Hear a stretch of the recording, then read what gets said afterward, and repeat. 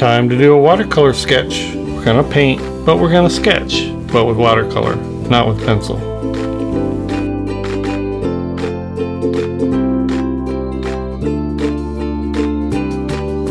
Hello everybody, welcome back to the Mind of Watercolor. I've been itching to do some watercolor facial studies. Just love painting portraits. I know I haven't done a lot on this channel, but I hope to do more. And one of the things I've been playing around with a lot is sketching with watercolor, not with a pencil. And I have a particular process that I use when I do that. And what? Yeah, no, you can't erase watercolor. I realize that. I was about to say that. Well, just trust me, okay? One of the great places to find royalty-free faces to sketch and draw and paint is Graphic Stock, and I'd like to welcome them back for this episode as a sponsor. Graphic Stock has the largest unlimited download library of graphics, photos, vectors, and images on the internet. It's over 300,000 graphics. And the downloads are unlimited. On any other site, they charge you per image, or if it's a subscription, you're limited to how many you can download per day or per month. Some of the per image costs can be as much as 30 or more per image, depending on the resolution and the graphic. All images come with a 100% royalty-free agreement. That means you cannot get sued by copyright holders. You can use the content in your commercial projects. That means you can paint and draw to your art's content, frame it, and even sell it if you like. So looking around, I really kind of was drawn to this image. And so this is what I'm going to do a sketch of today. I thought it was kind of neat. Here's a couple other great images that I found that I'm anxious to do some watercolor sketches of those. But as I said, I think today I'm going to do this one. If you'd like to go on Graphic Stock and find something, take advantage of this free 7-day trial. You can download up to 140 images during that free trial and stockpile a number of things to get you painting and give you some nice subject matter. So go take a look. So let me show you how I approach a watercolor sketch and study, and let's get started. Now the idea when you sketch with watercolor, and I'm showing a method basically that's like you would use a pencil. So when you start off, you treat your brush like a pencil, or like you're doing a pencil drawing. So you want it very, very light. It's the same idea that animators and cartoonists do when they draw things in a colored pencil and then go back and add the darker lines.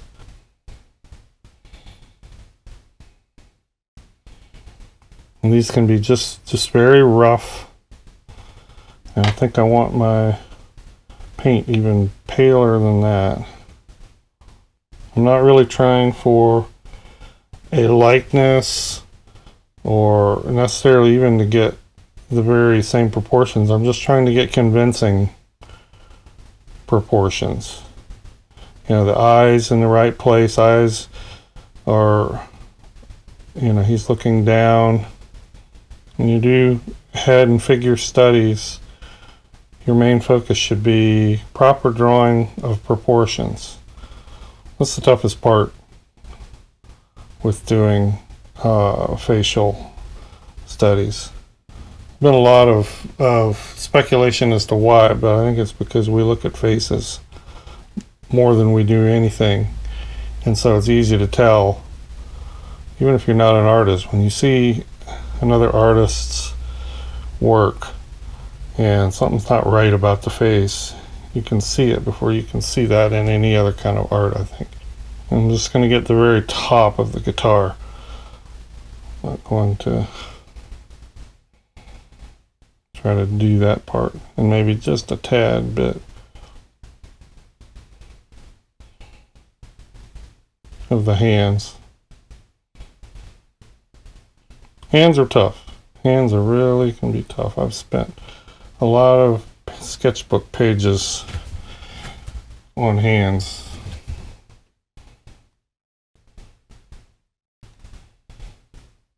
Just kind of basically dot and splotch your way through this. I mean, with some lines too. But when it's kept very light like this, then you have a lot of latitude to go back and tighten it up. and you go from major shapes to minor details.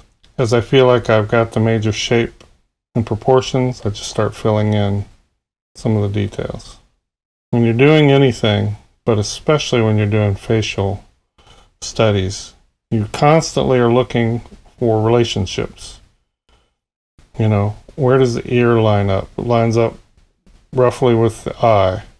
You know, the top of the ear is roughly about the line of the eyebrow, and the bottom, the top of the nose. The eyes are roughly in the middle of the head. The corners of the mouth line up usually with the eyeballs. And you can go in and just kind of dot those little proportions. There's a bit of always a shadow under the lower lip. And as you start dropping in those details and defining it, you can start getting a little more particular about where the detail goes.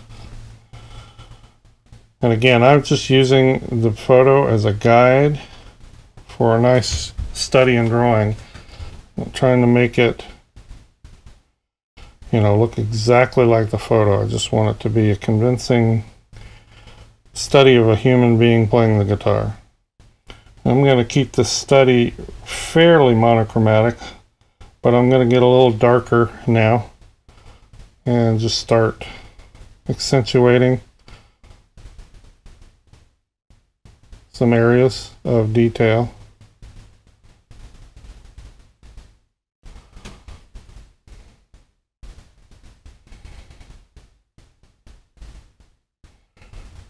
And what you're looking for when you start filling in some of the shadows, you're looking for value shapes. You're not looking for shapes of clothing or facial features as much as you are looking for shapes that are created by the shadows.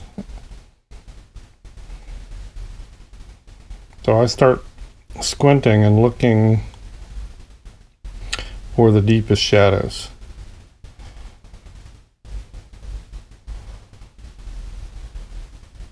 So there's like a massive shadow here, and it combines part of the eyebrow with the inner eyelid and the eye. And I just go through on a study like this, I just go through and I merge all that into a shadow shape.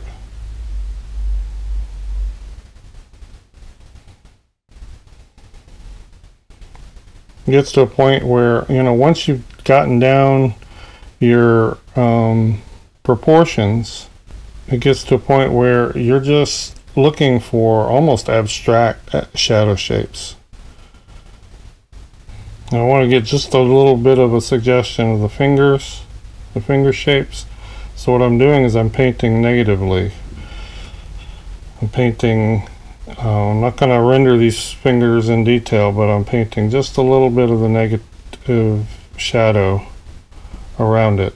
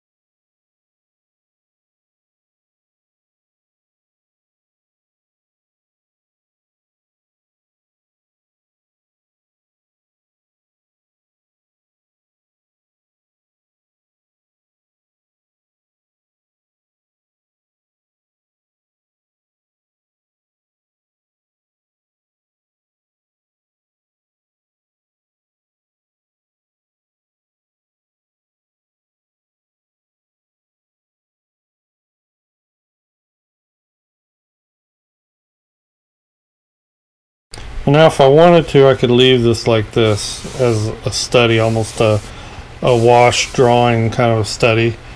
But you can also go in and just add some color, and that's what I think I'm going to do. Just going to add some very slight local flesh tones here and there. Just going to get a very pale orange mix. And I've switched to this quill here. Also holds a lot of water but has a fatter body, so I can actually turn it on its edge and get some broader strokes if I want. And again, I'm just going to use the same kind of brushing technique, kind of a brush and dab.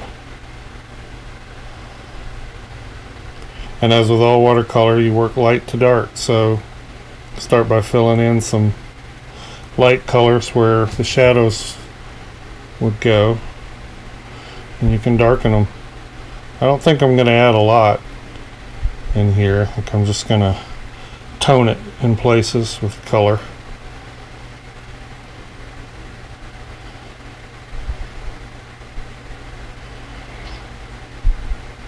Add some color in those shadows.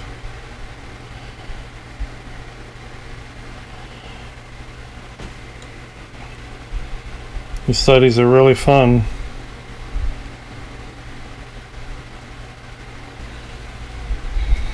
You see that little bit of tone, flesh tone here and there, just really is starting to make it pop. It's really giving it some life.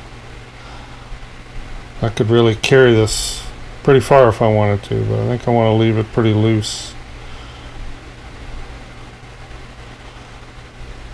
Just a suggestion of flesh color in there. I think I'm going to add some color to the shirt too, but I'm not going to do the orange that's in the reference. I'm going to do something cooler like a blue to kind of offset those flesh tones. But again, just a very suggestive, very light wash here and there.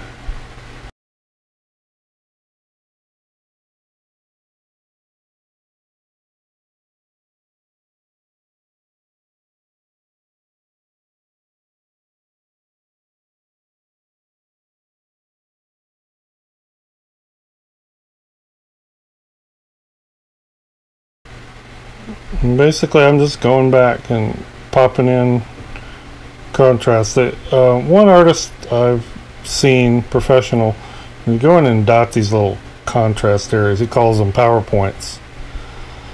I always like that, and